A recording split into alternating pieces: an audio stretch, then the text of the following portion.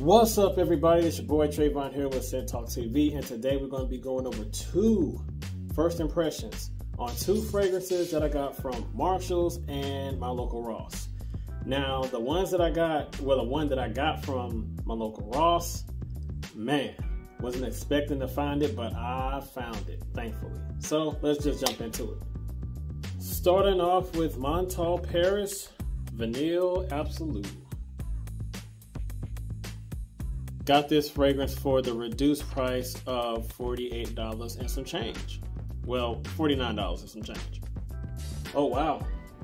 Well, this is my first Montale fragrance, so I did not know that it came in a nice bag like this. And here is the bottle. Like a chrome platinum bottle. And for a 3.4 ounce bottle, this looks pretty small to me. Nice atomizer. This is like the pinnacle of gourmandiness. Like, it's just a very, very smooth vanilla gourmand type of a fragrance that puts my mindset in like in a realm of, you know, like cookie dough or chocolate chip cookies. You know, it smells very, very edible, and it's making me hungry actually, because this is very, very nice. Sweet, smooth, not harsh, not in your face. It's just mellow. This is pretty nice in the opening so far. This can be unisex, but it leans a little bit more feminine because it has some type of note in here that is like giving off like a little bit of a feminine vibe. The vanilla is mixing well with some type of sweetness that makes it a little bit more feminine, but it has like a, you know, unisex aspect to it, to a point where a man can pull this off. But thus far, I'm liking this. So far, performance unknown, projection, longevity, and all that stuff unknown. Initially, by the scent, this smells really nice.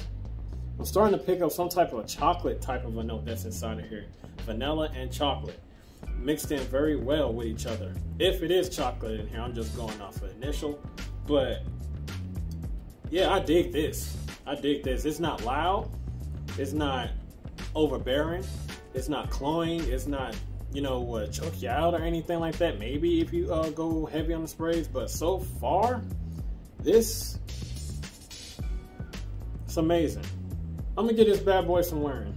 You know, I'm going to see what it amounts up to as a full day of wearing. So yeah, this is to be discovered in a full review, to be discovered like how it is full out. So up next, the fragrance that I got from Marshall's is from the house of Davidoff. This is Davidoff The Game. There you go. This is a 3.4 fluid ounce bottle, 100 milliliters of possible greatness, and it's also a EDT concentration. This cost me $25 and some change. And here is the bottle. Wow.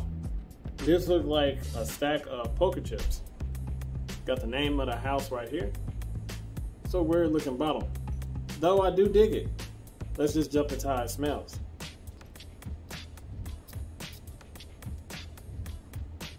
Atomizer is not good and it's not bad either. Ooh, yes. Wow. This fragrance, woody, has a fresh spice, has some fruitiness into it as well. Has like some type of a, you know, like a subtle, smooth, lipsticky, floral aspect to it. But overall, so far as it's drying down, it's like a fruity, masculine, fresh floral scent. This kind of reminds me of Amarice from, if I pronounced that correctly, from MFK. Because this is not what I expected. I thought it was going to be a flop, but this is pretty nice. It's not bad.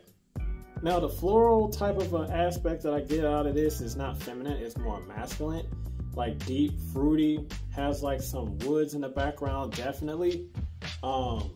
Judging by first impression, that's what I get. Fruity floral, masculine fruity floral aspect to this fragrance, with some woods that I think the woods that's in here is what makes it a little bit more masculine. behind that floralness that I get out of this. But yeah, this is nice. For $25, it's not bad. You know, not a heavy projector, so far at least. Not a heavy projector. You know, longevity to be discovered, but judging our first impressions of this fragrance, man, woo, I think I'll be keeping this one.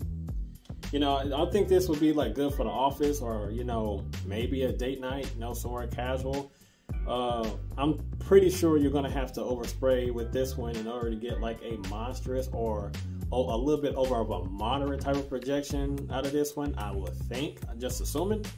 But this is a great pickup for the price, judging how it smells. Don't know the performance, but this is great, man. It smells wonderful. It kind of also gives me like a white booziness from this, like a white boozy, fruity yet floral aspect when it comes to this fragrance. Not bad. This is awesome. I like this. Now, coming back to this, it dried down and it just smells like cookies. It smells like a fresh oven baked cookies, like fresh out of the oven. This is annoying. This is great. This is absolutely great.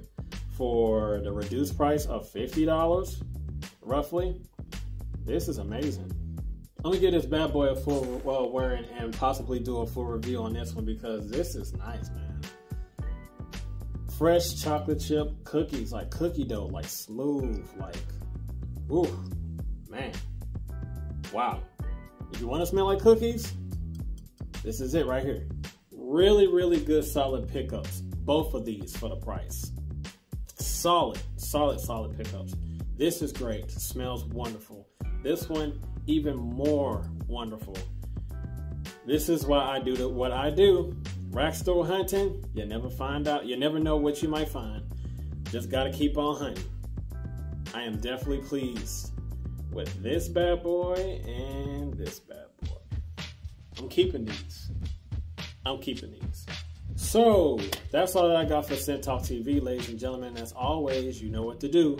You got to like, comment, share, and subscribe. And hit that notification bell so you don't miss anything. And I will see you guys in the next video.